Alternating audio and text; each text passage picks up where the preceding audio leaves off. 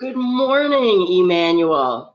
Good morning to our Waterloo Wayside communities. And of course, good morning to everyone out there on Facebook as well. Happy Pride. Greetings and welcome to all of you in the name of our Creator, the one who brings us all together for the sake of love. Today we are celebrating Pride Sunday. All month has been Pride Month, but today is the anniversary of the Pride movement itself. And so today we acknowledge and we honor the pioneers of the LGBTQ2+ community, and we give thanks. We recognize how far we've come, and we also realize how much further we have to go, especially when it comes to supporting our trans communities.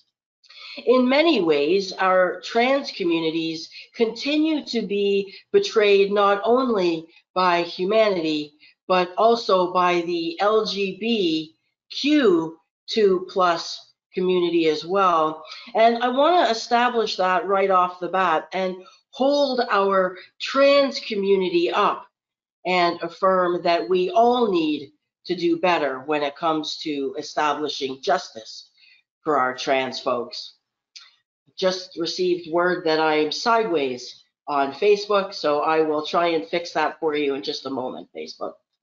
I'd also like to make an announcement that we will be celebrating communion during today's service. So for anyone who might not have had a chance yet to make provisions of bread or juice or even a little wine this morning, then now would be a great time to make that happen.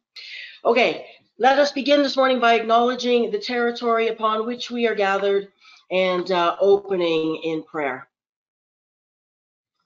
I, this morning, find myself in the Huntsville area of Ontario. So I am currently on the traditional territory of the Anishinaabe, the Chippewa, and the Ojibwe, as well as the Potawatomi peoples, and they fall under the Robinson-Huron Treaty of 1850 and the Williams Treaty of 1923.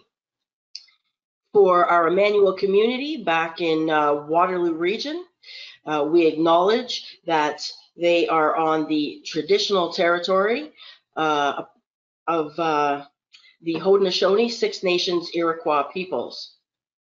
This tract of land includes 10 kilometers on either side of the Grand River, which is known as the Haldimand Tract. The original peoples of that land include the Attawandaron, also known as the Neutral peoples, and the Anishinaabe as well. The original peoples retain less than 5% of Six Nations land. The original peoples have sought to walk gently on this land, and we endeavor to follow their example. We seek a new relationship with First Nations peoples through truth and reconciliation, and we actively seek right relations based in honor and in deep respect. Friends, let us pray. Creator and creative God, we are animated by your love. You gifted us with differences that illuminate the breadth and the beauty, wisdom, and practices of love in your creation. In whatever ways we still struggle to accept and celebrate our own unique beings, free us from the narrow thinking that confines, constrains, or condemns your good work in us. For it is in the affirming of ourselves that we may affirm each other, and it is in the affirmation of each other that we affirm you, our loving God. Amen. Jesus says, "My peace I leave with you, a peace the world cannot give. May the peace of Christ be with you." And friends, we know that we are holding each other close in this time of being apart. Well, friends, at this time, I have a surprise for you. I would like to invite the children at this time to open their cameras. And for everyone else who is on our GoToMeeting platform, if you could move your settings to view active cameras, then you will be able to see the kids as they come online as well. Here we go. There's Brendan. Hi, Brendan. Nice to see you. There's Lisa, and there's little Erica. And I see Bridget is coming on. Wonderful. Great to see you. And I think we might have Charles and Penelope out there as well, watching us from home. Well, it's so good to see all of you. I missed you so much from week to week. I have a surprise for you this week. This week, my partner and my wife, Rachel, is going to read a story for you. Rachel, are you ready to read a story this morning? Sure. Rachel has a wonderful story called Sparkle Boy. Here is your book, and I will invite Rachel to come now. I'm going to have to change it right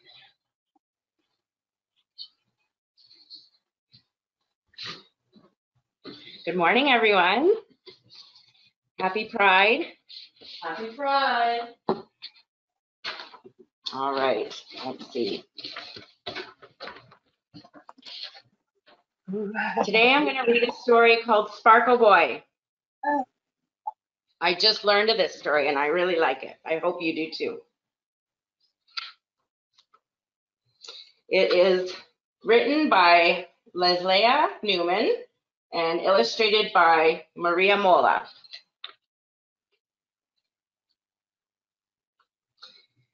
Let's begin. Jessie adored all things shimmery, glittery, and sparkly. "Look at my shimmery skirt," Jessie said to her little brother Casey, as she twirled into the living room and her skirt twirled out all around her. Casey looked up from his alphabet blocks. Ooh, shimmery, shimmery, he said, reaching out his hand. I want shimmery. Jessie stopped twirling, and her skirt stopped twirling. You can't have a shimmery skirt, Casey, she said. Why? Casey asked. Because boys don't wear shimmery things, said Jessie. Right, Mama? Mama thought for a minute. If Casey wants to wear a skirt, Casey can wear a skirt, she said. I don't have a problem with that. Mama went upstairs and came back with a skirt that was now too small for Jessie. Here, buddy, she said to Casey. Try this on. Ooh, shimmery, shimmery, Casey said as he twirled around and his shimmery skirt twirled out all around him. Casey twirled and twirled until he got dizzy and plopped down on his bottom. Casey laughed. Jessie frowned. The next afternoon, Jessie went to a birthday party. When she came home, she raced into the kitchen. Look at my glittery nails, Jessie said, fanning out her fingers. Her nails glittered in the light. Casey looked up from his animal puzzle. Ooh, glittery, glittery, he said, pulling Jessie's hands toward him. I want glittery. Jessie snatched her hands away. You can't have glittery nails, Casey, she said. Why? Casey asked. Because boys don't wear glittery nail polish, Jessie said. Right, Daddy? Daddy thought for a minute. Most boys don't wear nail polish, he said. But Casey can if he wants to. There's no harm in that. Daddy went upstairs and came back with a bottle of glittery nail polish. Can't you just paint his toenails? Jessie asked. And then make him put his socks on? That's not a bad idea, Daddy said to Casey. What do you say, pal? No, Casey shouted. He held out his hands and kept them perfectly still while Daddy painted his fingernails. Ooh, glittery, glittery, Casey said as he spread his fingers so wide his nails glittered in the light. Jessie shook her head. The next morning, Jessie and Casey's grandmother came to visit. Abuelita, I like your sparkling bracelets, said Jessie. You can have one. I have plenty, Abuelita said. She took off a bracelet and slid it onto Jessie's wrist. Jessie swiveled her arms back and forth and watched the bracelet sparkle. Casey looked up from his dump truck. Ooh, sparkly, sparkly, Casey said. I want sparkly. Jessie hid her arm behind her back. You can't have a sparkly bracelet, Casey, she said. Why? Casey asked. Because boys don't wear sparkly bracelets, said Jessie. Right, Abuelita? Abuelita thought for a minute. I've never seen a boy wear a sparkly bracelet, she said. Until now. Abuelita turned to Casey. Here's Sparkle Boy, she said. She took off another bracelet and slid it onto Casey's arm. There's no reason why Casey can't wear a bracelet, Jessie. He isn't hurting anyone. Ooh, sparkly, sparkly, Casey said as he swiveled his arm back and forth and watched his bracelet sparkle. Jessie stomped her foot and ran inside. On Saturday, Daddy went to grocery shopping, and Mama took Jessie and Casey to the library.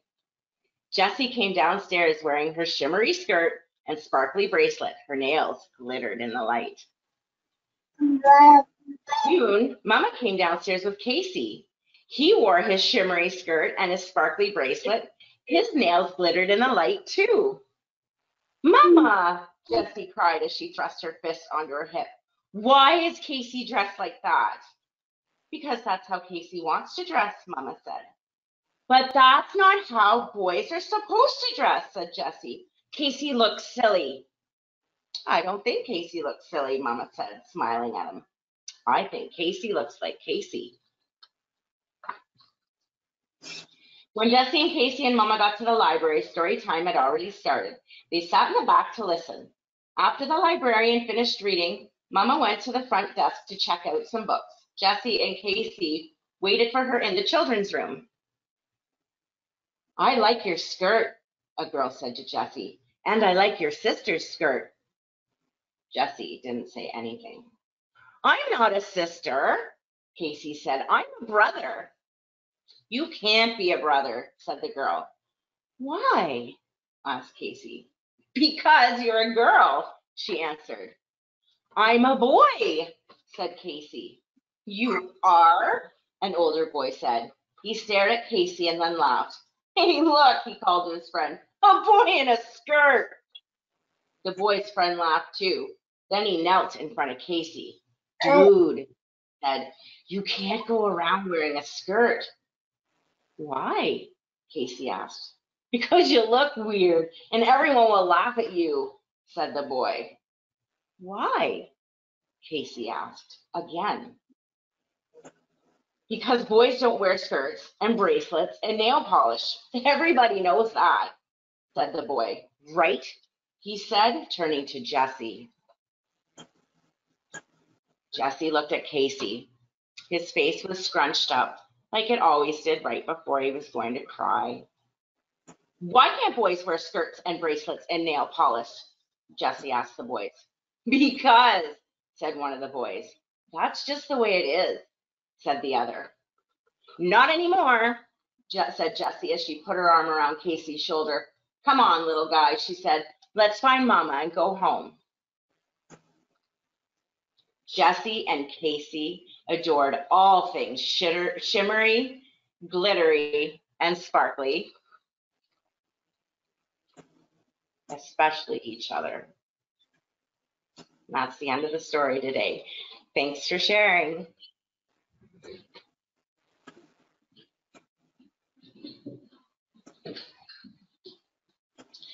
Thank you so much, Rachel, for sharing that wonderful story with us today.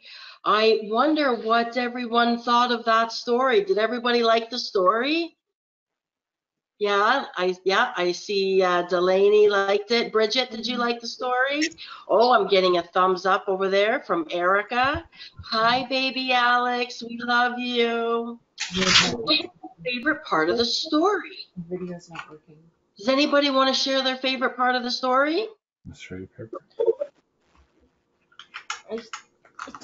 Well, I can tell you my favorite part of the story.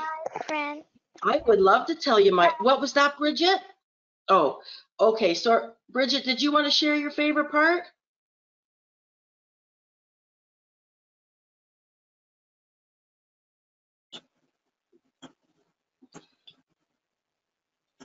Okay, well, I will share my favorite part with you.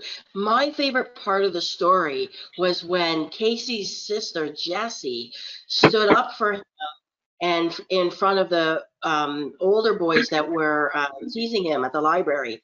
And all of a sudden, Jessie, his older sister, was like, wait a minute, that's not right.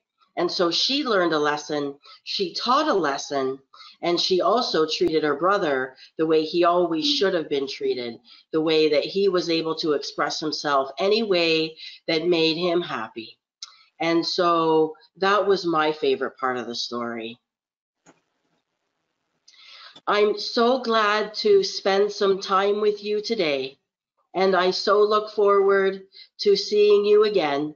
I'm going to be on holidays for a few weeks now, so you will have some other people talking to you on Sunday mornings, but they are very, very nice people, and I'm sure that you'll all have a good time together. So I'll say bye for now, and we'll see you again at the very end of the service, and we'll share some time of fellowship together. So bye for now, kids. Thanks. Bye, you guys. Bye. Bye. Okay, friends, and we are going to sing now. Our first hymn, we of course will be muted, but we will be singing in our hearts and in our homes.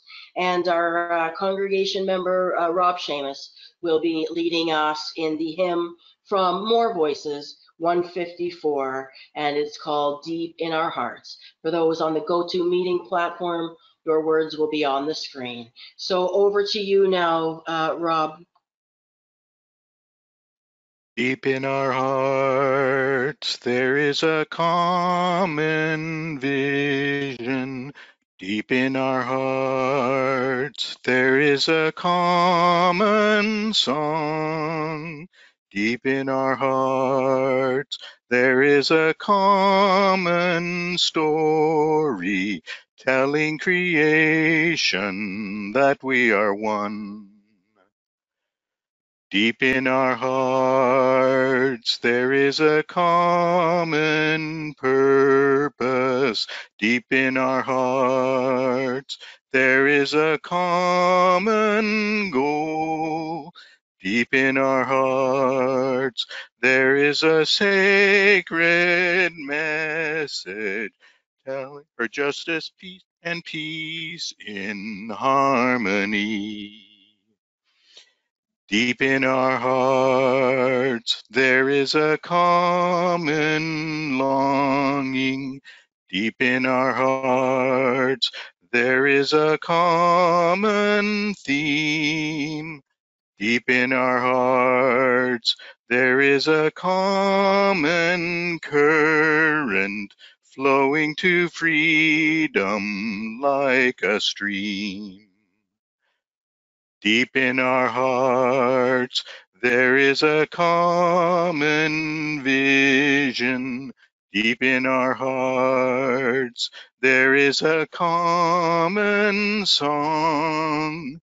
Deep in our hearts, there is a common story, telling creation that we are one.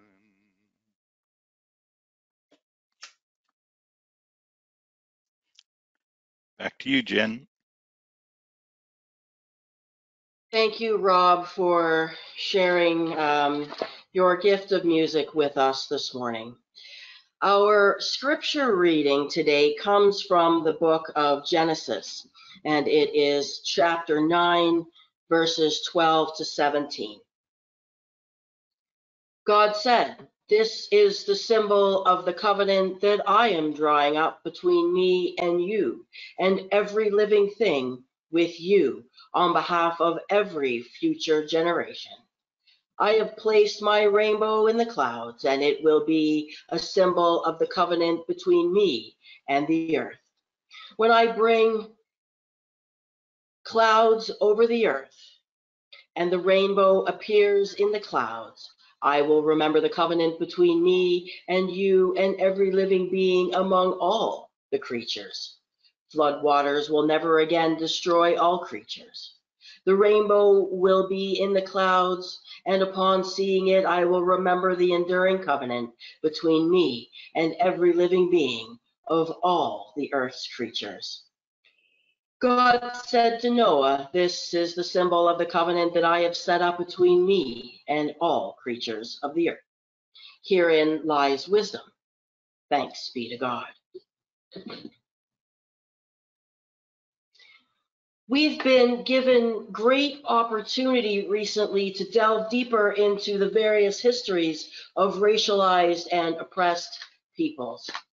We've discussed Black history and the importance of the Black Lives Matter movement. We've discussed Indigenous history on National Indigenous Peoples Day. We've discussed over the course of Pride Month what it means to be a people of pride by learning that the pride flag, at its very core, declares the right of queer peoples to exist free from the fear of persecution and oppression. Well, today I would like to talk about biblical history.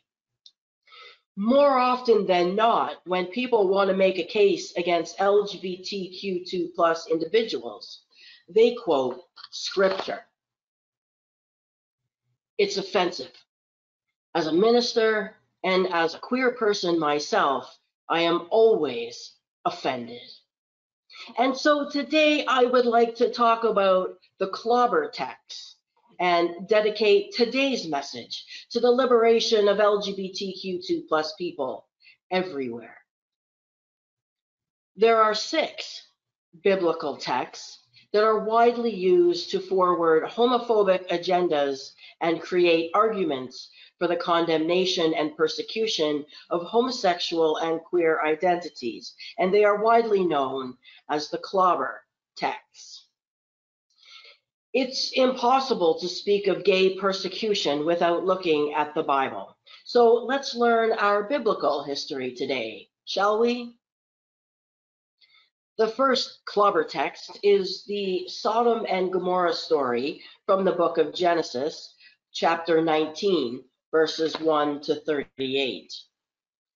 The Sodom and Gomorrah story has been widely used to forward homophobic agendas and is often used to criticize same-sex relationships, especially between men. The argument generally asserts that because the intentions of the men of Sodom was to know the angel visitors, who were also men, that for this reason, God burned the city to the ground, and so their intentions must have been sinful to God. Well, this is a twisted and uninformed reading of the text. In this specific case, we are actually told the appropriate interpretation of the text by the prophet Ezekiel, who tells us plainly, quoting now from the book of Ezekiel, "This was the guilt of your sister Sodom. She and her daughters," meaning the people of Sodom, "had an excess of food and prosperous ease, but they did not aid the poor and the needy." There is no mention of the relationship between the men, other than the men of Sodom were completely inhospitable to the angels because they wanted to dominate them by force rather than welcome them in camaraderie. Showing dominion and power over and withholding hospitality to the stranger in your midst, that is the actual sin of Sodom. This story never had anything to do with queer relationships and had everything to do with the lack of hospitality and the character of the town people. Everyone in Sodom was wicked and inhospitable, so God burned it to the ground. Any prudent and unbiased research into this story will reveal that the sin was being inhospitable to the stranger, the poor, and the needy. The point of the Sodom and Gomorrah story is that people of God are called to be people who kindly receive the outcasts and outsiders, not create them. Moving on now to the Leviticus laws from chapter 18 and chapter 20 in the book of Leviticus. Well, Leviticus provides a whole laundry list of so-called abominations. These abominations had one specific purpose, and this purpose was not discussing LGBTQ2 plus people. The purpose, scholars believe, is more about what the Jewish people in those days perceived as a list of things that made them unclean, but not necessarily inherently evil. The purpose of this laundry list was to create a unique identity for the Jewish people. It was never to establish a timeless ethic binding for Christians of all time. Let us all take a moment to remember that Jesus walked around touching lepers and eating with the outcasts, and this made him unclean in the eyes of some. But he challenged that perception directly. Jesus is sending a clear message that says, just because someone else might think something doesn't necessarily mean it's true. When it comes to the questioning of people born with same-sex attraction or gay couples living together in a loving relationship, these 2 verses in Leviticus simply are unhelpful. They're not trying to answer these questions at all. They get taken out of context and applied generally to all Christians of all time when they were intended for a specific Jewish community in their time. And I think that we can all agree that over the centuries, much of the Leviticus laws have undergone much revisionism, especially as it relates to slavery, the submission of women, divorce, and the blending of fabrics. In those days, same-sex relationships and queer identities were not understood to the degree that we understand them today. And for this reason, it is an abuse of this text to pluck it out of context and paint all people with the same brush for all time. And in Paul's letters, 2 letters, Paul writes, one to the church in Corinth and one to the church in Ephesus. And these scriptures are recorded, one in the letter to the Corinthians in 1 Corinthians chapter 6, verses 9 to 11. And the other one is to the church in Ephesus as recorded in 1 Timothy.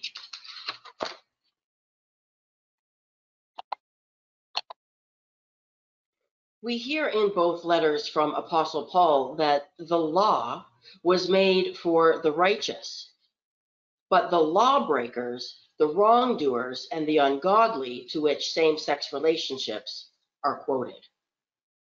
Translators actually can't decide on how to handle 2 Greek words used in these passages. The one Greek word is malakoi, which generally points to a male who is effeminate. So it's speaking to more of an identity. The second one is arsenokoitis, which generally references more of a homosexual act. Some translations go with the behavior and some go with the identity. But in any case, scholars note that there is a distinction between a certain type of act and one's identity.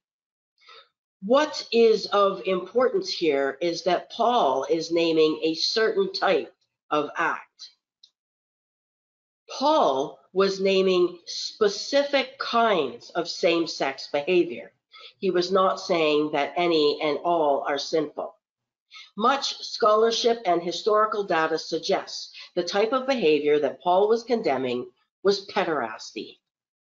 Paul was referring to youthful callboys and their customers. A person's sexual identity is not what is at stake in these verses, but some types of relationships are. And research suggests it's the pederasty that is condemned, not homosexuality or queerness as an identity. In those days, in those regions, pederasty was commonplace.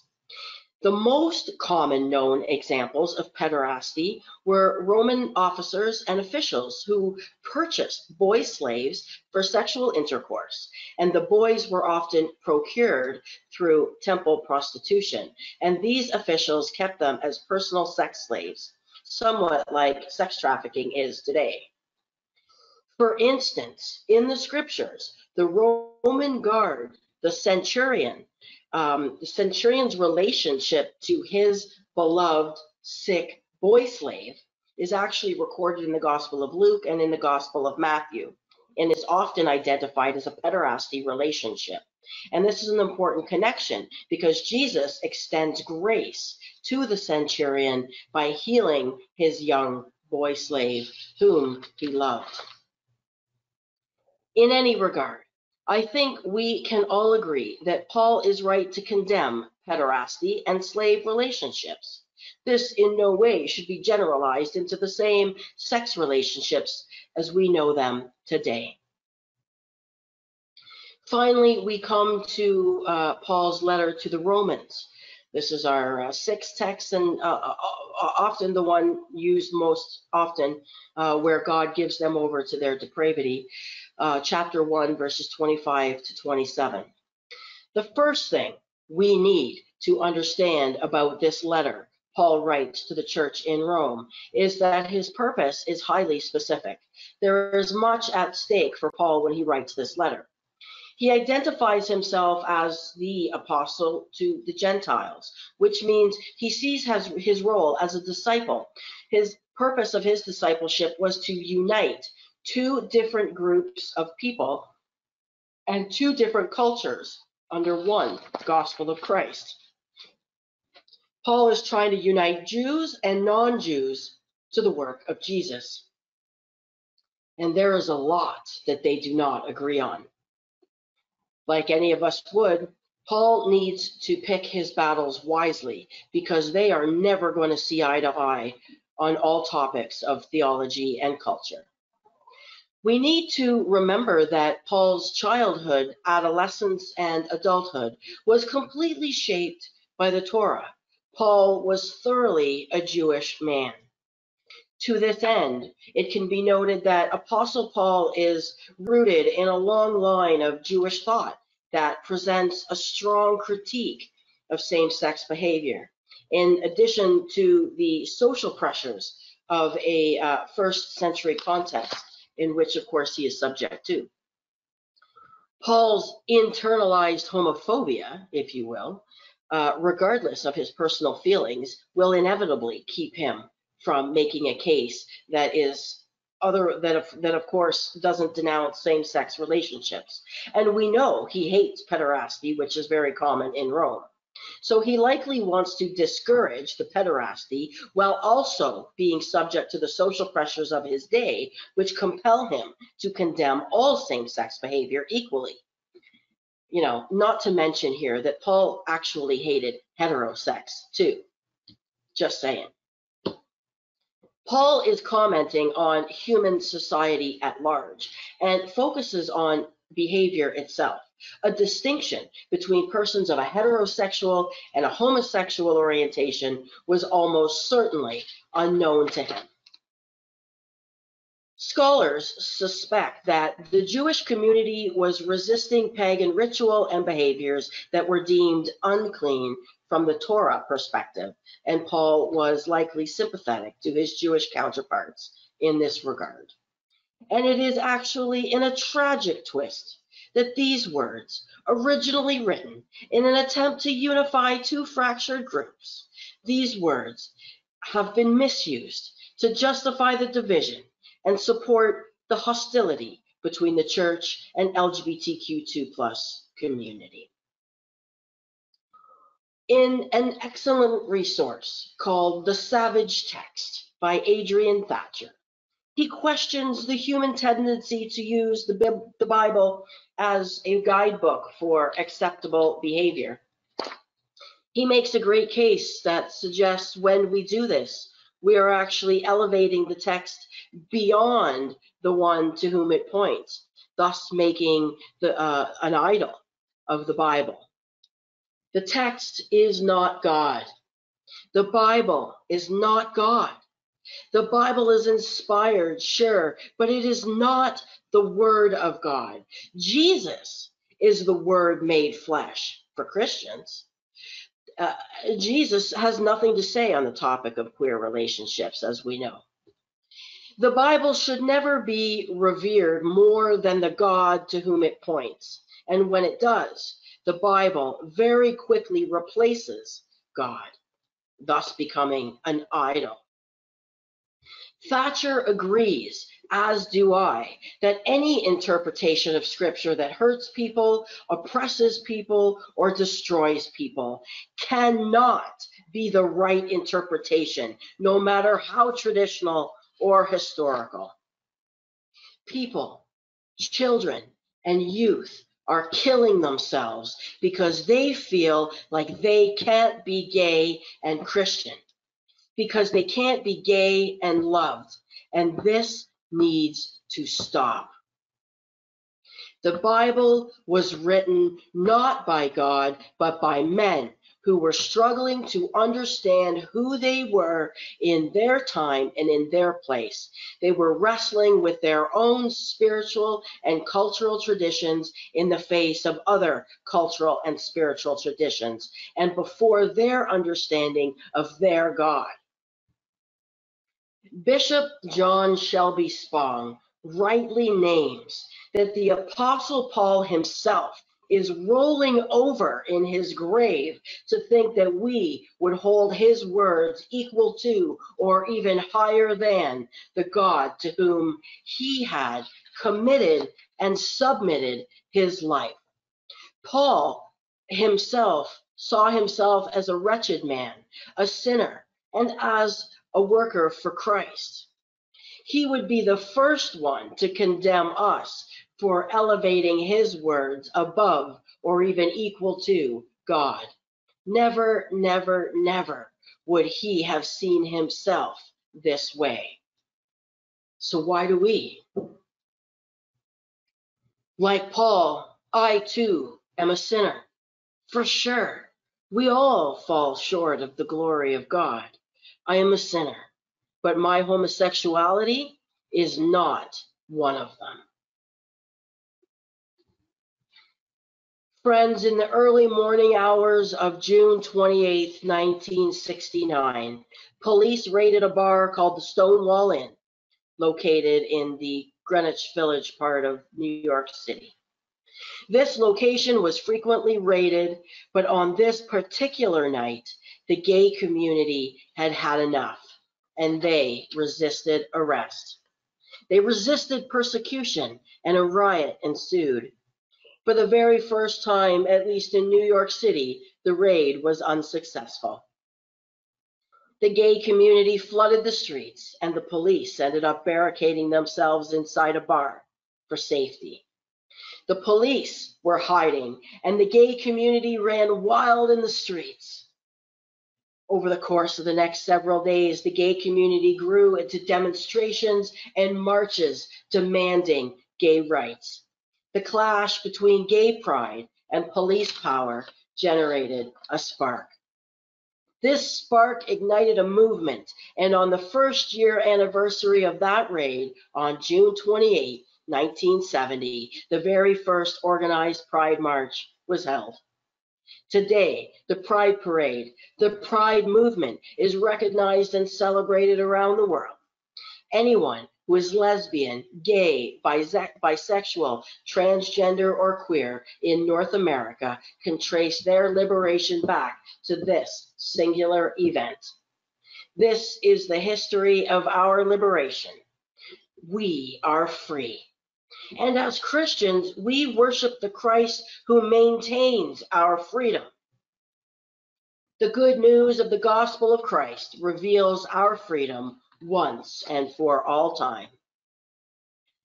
Never let any of us try and closet, condemn, or reject anyone using biblical text for this reason, nor any other for that matter, except maybe pederasty.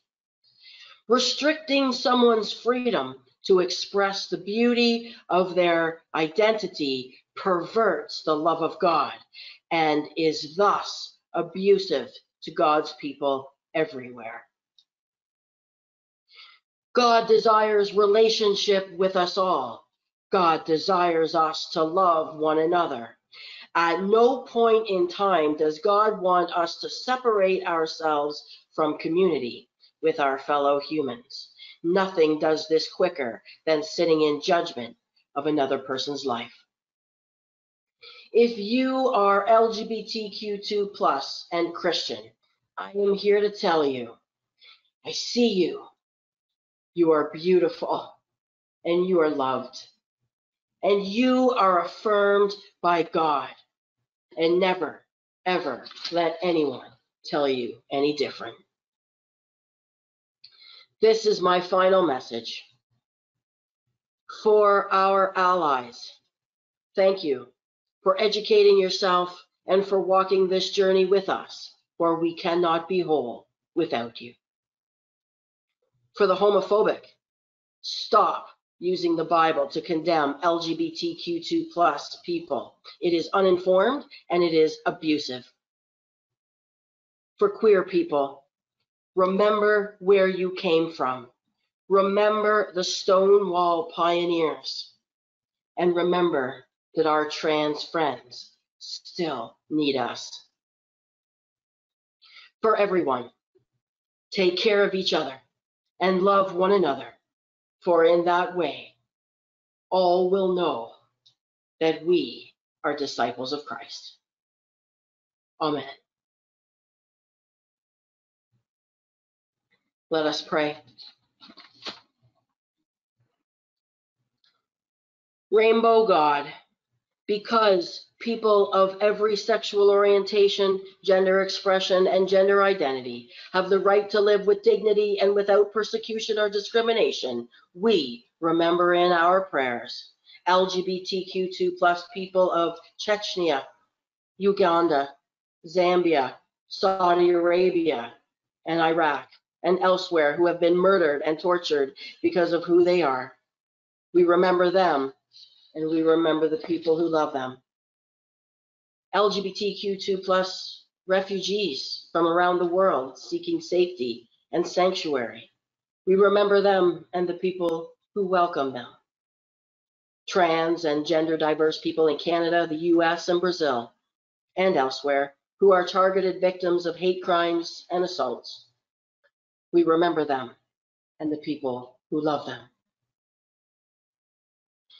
LGBTQ2+ people whose dignity and self-esteem have been eroded by hateful systems and structures. We remember them and we seek to be people who love them more fully. Rainbow God, we each uniquely reflect your glory and express your love. But anti-gay violence, homophobia, and transphobia have blocked many from recognizing your beauty in all people. All of creation suffers from the effects of such hate, fear, and violence. Daily, may we dedicate ourselves to building bridges of love and hope where harmful divisions have been made, making equity and equality for all people our goal, while working continually for justice so that everyone can live fully in your love.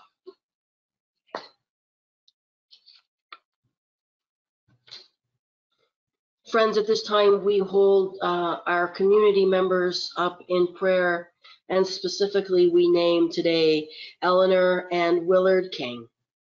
Eleanor has had her surgery. She has come through okay, and we are praying that God's strength rain down upon her, that you equip her back to health, and that Willard may be comforted as he supports her in this journey. And may they know that your love surrounds them in this time. And we hold also our beloved refugee Dolly. Her sister Fulu in Burma has died. And so we hold her in our thoughts so close as she grieves from a distance so far from those that she loves. Let us take a moment now to pray the silent prayers that may be on our hearts this moment.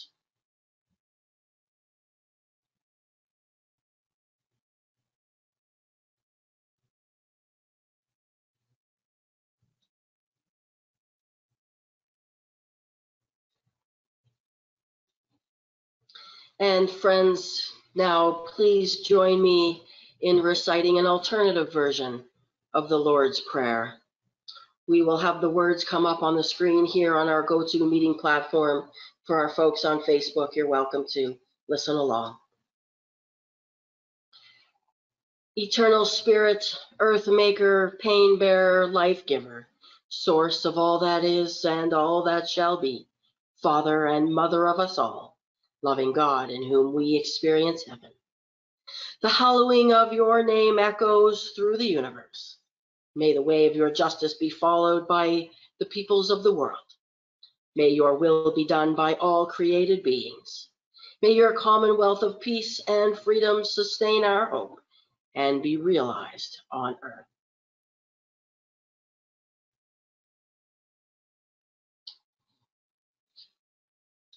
With the bread we need for today, feed us. May we be forgiven in equal measure to which we forgive. And for the hurts we absorb from one another, heal us. In times of temptation and test, strengthen us. From trials too great to endure, spare us. And from the grip of all that is evil, free us. For you reign in the glory of the power that is love, now and forever. Amen. And we will have Rob sing for us again, this time from More Voices number 138. And the hymn is called My Love Colors Outside the Lines. Take it away, Rob. My love colors outside the lines, exploring paths that few could ever find, and takes me into places where I've never been before, and opens doors to worlds outside the lines.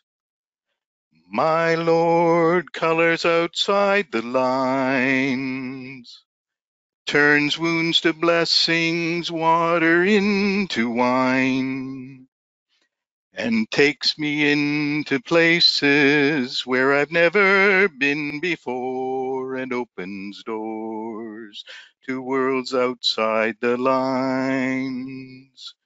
We'll never walk on water if we're not prepared to drown. Body and soul need a soaking from time to time.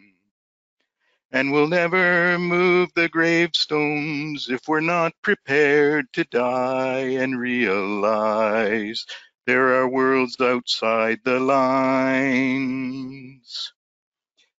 My soul longs to color outside the lines, turns wounds to blessings, water into wine. I want to walk beyond the boundaries where I've never been before, throw open doors to worlds outside the lines. We'll never walk on water if we're not prepared to drown. Body and soul need a soaking from time to time. And we'll never move the gravestones if we're not prepared to die and realize there are worlds outside the lines. My soul longs to color outside the lines. Tear back the curtains, sun, come in and shine. I want to walk beyond the boundaries where I've never been before. Throw open doors to worlds outside the lines. Back to you, Jen. Sorry about messing up the second verse. No worries at all, Rob. We are so grateful for you carrying us through these music hymns every Sunday, or most Sundays. And so thank you very much. And now we move into our time of offering. Since its beginning, the church was meant to be a place of chosen family, a community of outcasts and outlaws, dreamers and prophets, and humble disciples of love. In the company of divine presence, we create belonging and we nurture justice. With gratitude for the sacred labors of love in this place, let us bring our offerings to God and to one another. We continue to be the church. Friends, we continue to be the living stones, the ones continuing to work for the life and the work of the church from our hearts and in our actions. The work continues of pastoral care. The work of outreach continues, and the work of learning new ways to be together continues, and we continue to greet the stranger in any and all ways. The love of Christ continues to motivate our hearts. And so may we all now take a moment to consider how our blessings might become a blessing for others. There are still many ways to send in your offerings and your donations. For those who have offering envelopes, you can still mail those in. The mail at the church is still being picked up every day. And so you can mail in your offering or your donation to 22 Bridgeport Road West, Waterloo, Ontario, N2L2Y3, addressed to Emmanuel United Church. And your PAR, pre-authorized remittance, can still be organized. You can still sign up for it or amend it. I'm sure Laura Mutton in the main office would be glad to hear from you. You can call her directly at 519-886-1471 to arrange a donation as well, or sign up for PAR. You can go online to our website at emmanueluc.ca and click on the Canada Helps link. You can also send an e-transfer to donate@emmanueluc.ca, and that will go to our beloved treasurer, Wendy. And for the gifts that we have received and the gifts that we will receive, we give thanks. Folks, let us pray. God of provisions, whose currency is love, we offer our resources freely, knowing that you want justice rolling down like water. We offer our blessing back to you as we use our gifts in service of your work. Accept these gifts from our hands, which we cast upon the waters of your love, a generous, ever-flowing stream, feeding the hungry, advocating for the oppressed, and renouncing injustice everywhere we find it, and always helping those in need. Accept these gifts for the work of the church, that they may transform and become love for all. Amen. Okay, friends, we will now enter our time of communion and celebrate the sacrament of communion together.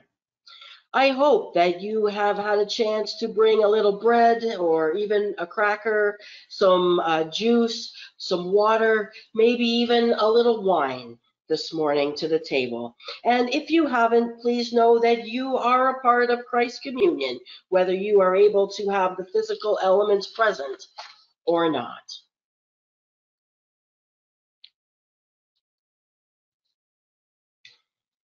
The Holy One be with you.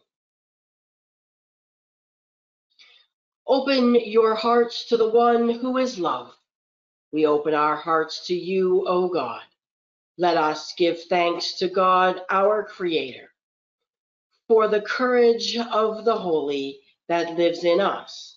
We give thanks. Bold and beloved one, throughout history you have revealed yourself to in ways that surprise and disrupt. You shocked the world when you were made known to us through vulnerability, born into a family fleeing political persecution. Through the scandal of your embodiment in Jesus, led to crucifixion, still your spirit of new life is birthed anew among the marginalized. You live among us today in the lives of Black trans women whose experience of violence are dismissed and ignored. You live within bisexual people and those living with HIV/AIDS. You live in the babies born into the care of lesbian women. You wander school halls as trans children and navigate the streets as queer couples walking hand in hand. You come to us as LGBTQ2 people with no home, and you are embodied by two-spirit people who are still fighting against the impacts of colonization, erasure, and stolen land. At times, we are offended by your self-expression. You take on flesh in people, places, and ideas we have been taught to fear or despise. And so we struggle, and our hearts harden, our hospitality recoils, but still your love persists through beauty, compassion, and truth. You lure us into laying down our need to control. You move us, free us, and embrace us. By your grace, we are brought into the sacred labors of justice and transformation. We become free in Christ to reject all evil and oppression. And like those who gathered with Jesus on the night of his arrest, we all come in need of grace. On the night before Jesus died, Jesus gathered with his disciples and with his friends. They gathered in an upper room to share a meal. And at that meal, Jesus took bread. He raised it, he blessed it, he gave thanks, and he broke it. And he passed it to all of his disciples, saying, "Take, each and every one of you, eat. And when you do this often. And when you do this in remembrance of me."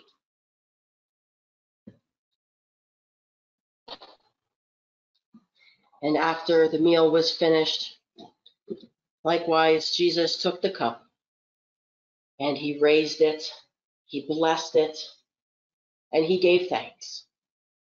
And he passed it to all of his friends and his disciples, and he said, "Take, each of you, and drink, for this is a symbol of my blood. This is a symbol of the new covenant. This is the symbol of the new covenant created in me for all people, for all time. Take and drink often, and when you do, remember me." In remembering the life of Jesus, we remember that he showed us the love of God is public, the love of God is intentional, and the love of God is explicit. And so we pray, pour out your Spirit upon this bread and on this cup. Through these gifts, open our hearts to encounters with Christ in the strange and in the ordinary. May the bread of life and the cup of blessing strengthen us in courage to live as Jesus lived. In the name of the one who said, "I am the bread of life," know that you belong. In the name of the one who said, "I am the vine," know that you belong. And in the name of the one who said, "Love one another as I have loved you," know that you belong. This table of Christ belongs not to any sect or institution. This table belongs to Jesus, and all, no matter what, are welcome. Let us now share together in the mystery of our faith. Friends, I invite you now to take into your hands your bread.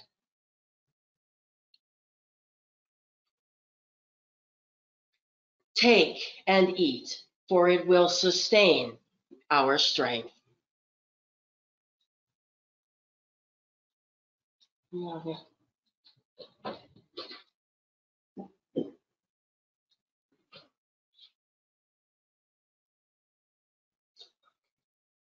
I invite you now, friends, take your drink, for it is the fruit of the vine, and it shall nourish our souls.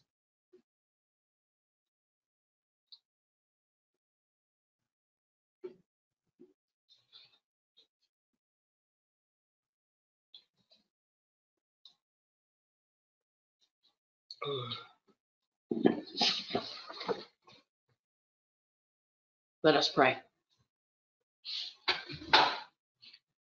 Nourishing one, your gifts renew us in body, spirit, and mind. Through this taste of love, may the Spirit send us with a faith that is brave. Let no institution or narrow thinking hold us back. Make us people who boldly pursue collective justice. And may we tend gently to the world's pain. For the gift of grace we have received here today, we give thanks. For the ways that you create possibilities in the midst of the impossible, and for the mystery of the faith we are called into, we give thanks. We are now commissioned to feed as we have been fed, forgive as we have been forgiven, and to love as we have been loved. Thanks be to God. Amen.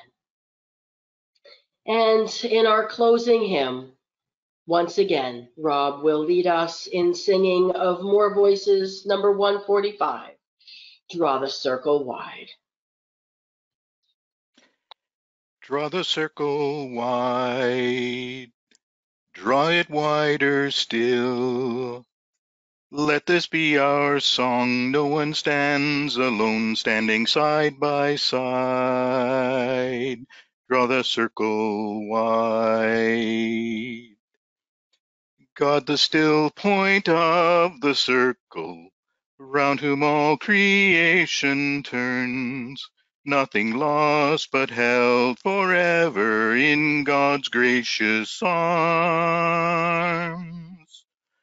Draw the circle wide, draw it wider still. Let this be our song. No one stands alone, standing side by side. Draw the circle wide. Let our hearts touch far horizons, so encompass great and small. Let our loving know no borders, faithful to God's call. Draw the circle wide, draw it wider still. Let this be our song. No one stands alone, standing side by side.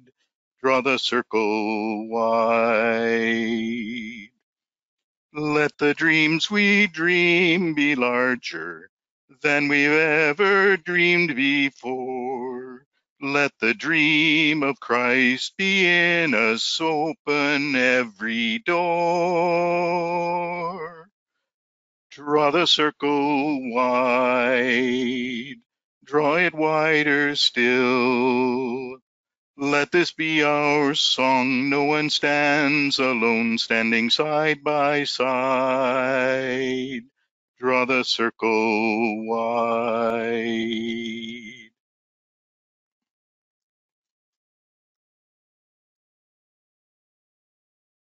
Great job, Rob. Thanks so much.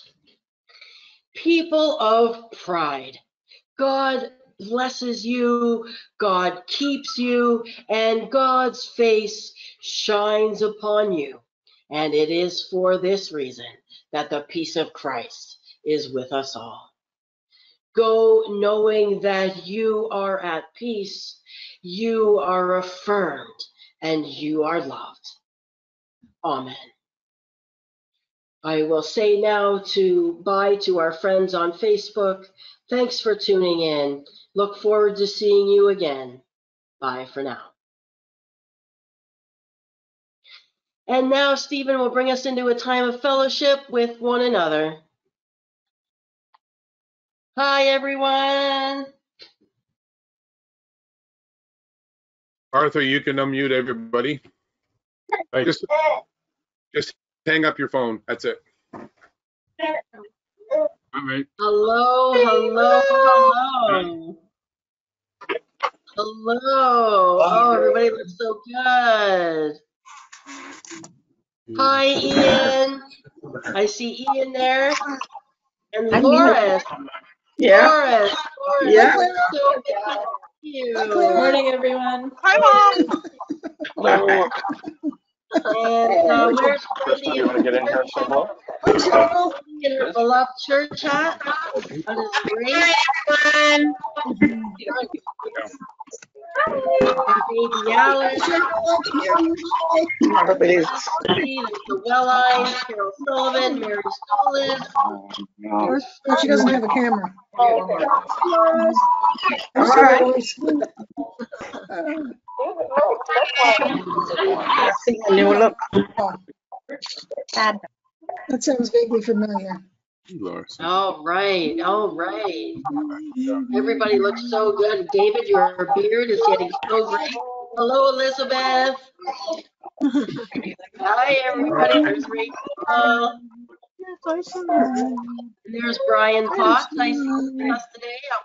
I'll introduce Brian in a minute, although you all know Brian. I wonder if Terry Martins is with us today. Lars DaCosta. Yeah. Okay, let's go on, everybody. So I have a couple of Hello. Let's mute everybody. Trying to get the.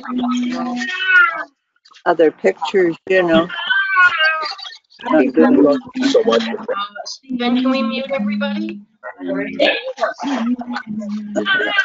Joe Harris's leave fireplace. me. Yeah, you're all seeing a Yeah. new look here. Yeah, that's me. That's got a new look. There you go. I muted everybody. Jen, you can take control now. Thank you so much. Okay, so I have a couple of announcements here today. First, I would like to announce that Paul and Mary and Amy are celebrating their 60th wedding anniversary. Wow. Good job. That is incredible. And I have a very special announcement.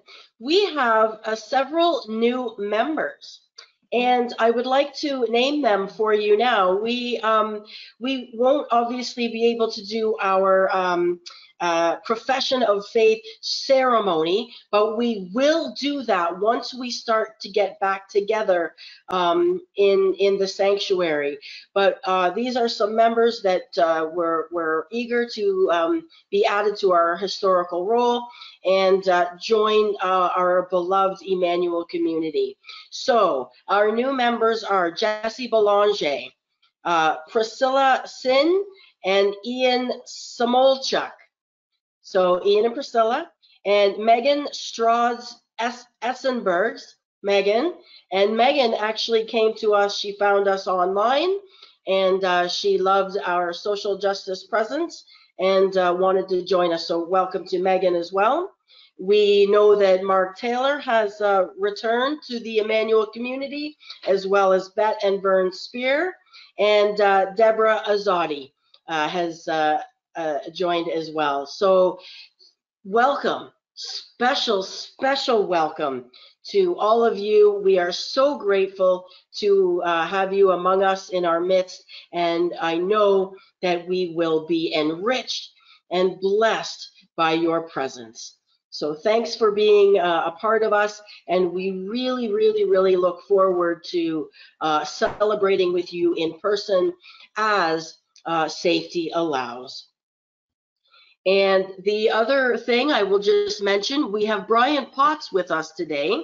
Brian Potts is going to be covering service on July 19th. Do you want to wave, Brian? And I know you are all familiar with Brian, as he has led worship for you all before. And so that will be on July 19th. And do we have Carrie Martins with us today? I'm not sure that we do, but Carrie will comes to you from, she was a former pastor of Sterling Mennonite, and she also is currently worshiping at Westminster United Church. And I know she will do a wonderful job and will be a wonderful pastoral presence for you on July 5th and July 12th. Speaking of the Westminster United Church community, one of our beloved has passed away this week, Lynn McCauley. Some of you will recall that Lynn is a local community social justice advocate and works for Lutherwood, and she did incredible outreach in the way of affordable housing and homelessness. And she passed away of cancer this past week. And so our hearts grieve with the Westminster United Church congregation and the family of Lynn McCauley. And with that, I will now ask for any other announcements or good news from all of you out there. I see Rob Seamus has an announcement. Yeah, so I know I put it in the, or asked Laura to put it into the email, but I want people to really acknowledge that she got her Master's of Education in Social Justice Education. Can't be very easy to do during this time of social distancing and online courses. When we were chatting back and forth, she was quite pleased. The one thing she wasn't too happy about, of course, was the FedEx convocation that she had, where they delivered her diploma to her. So, but I think she really deserves our praise that she was able to do this. Hallelujah. Absolutely. Thank you so much for highlighting that, Rob. Incredible of achievement of our very own office manager, Laura Mutton. Great. Thanks, Rob. Any Anyone else here?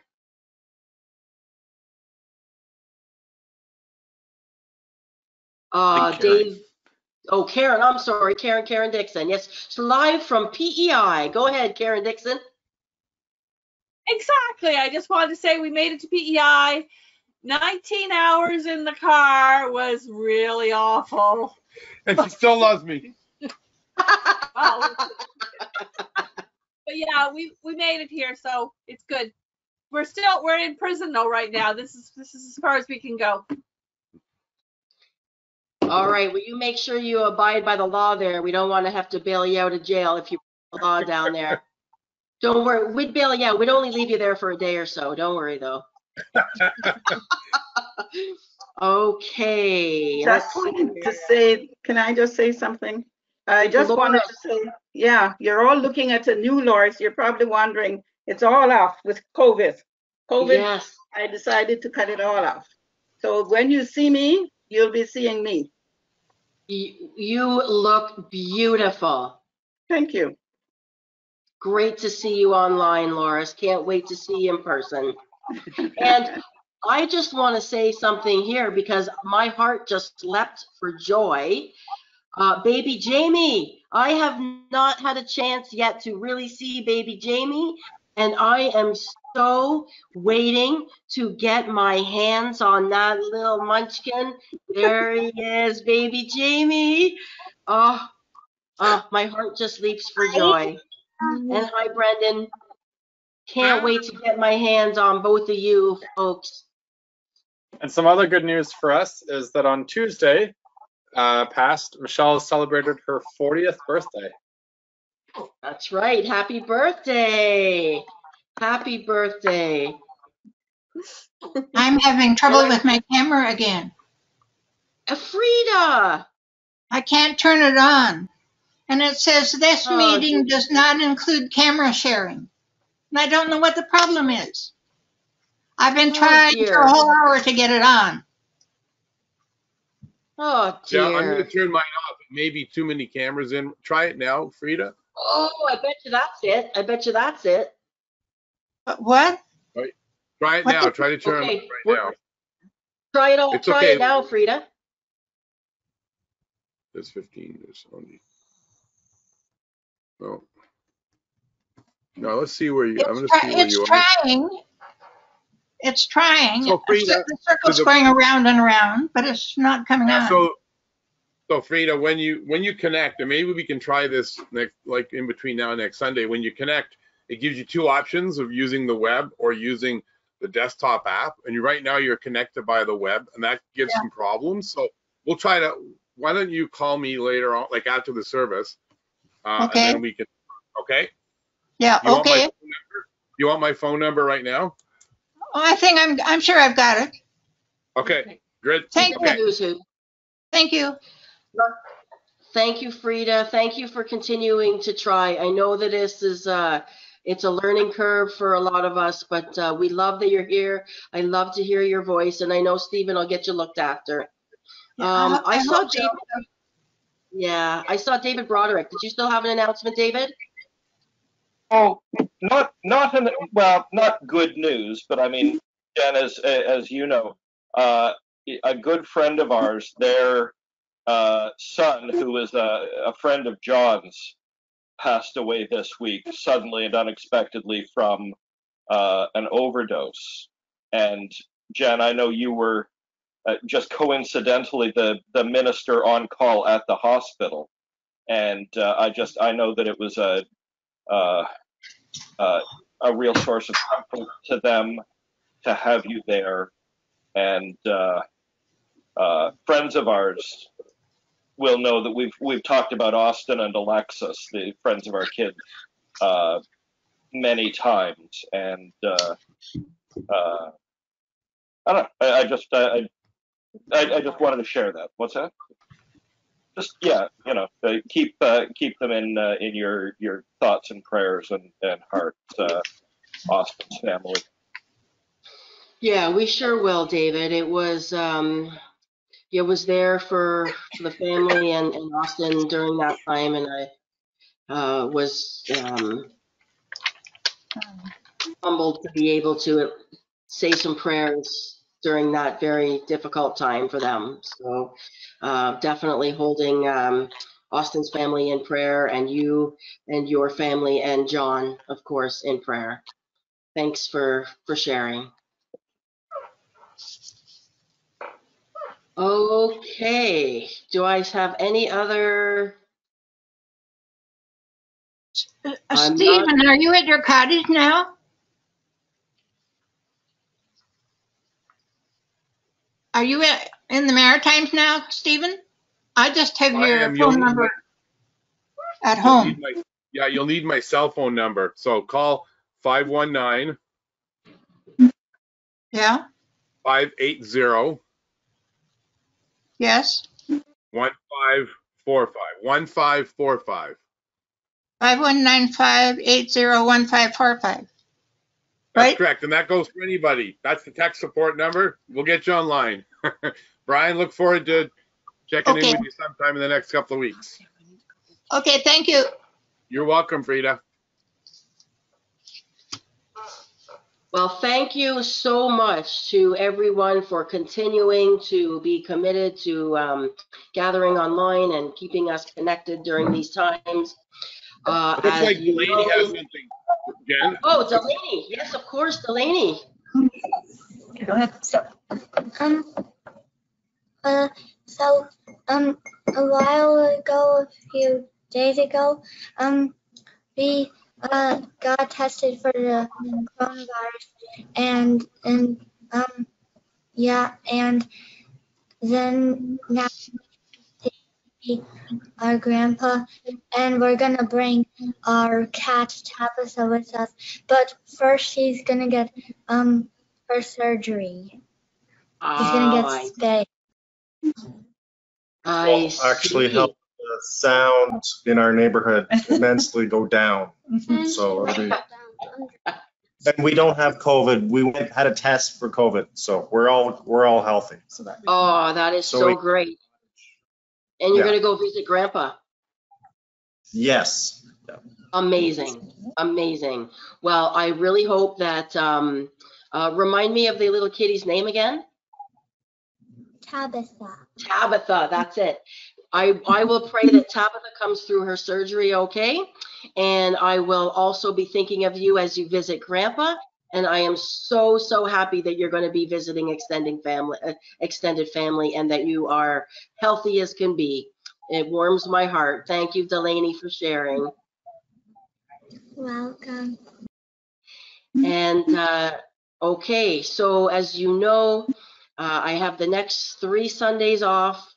And I will miss you so much. I will think about you all the time. I know that you are in good hands with Carrie and with Brian. I'll be back on the 25th of July, on Sunday, the July 25th. And take care of each other and love each other. And I'll see you when I get back. I love you all so much. Happy Pride.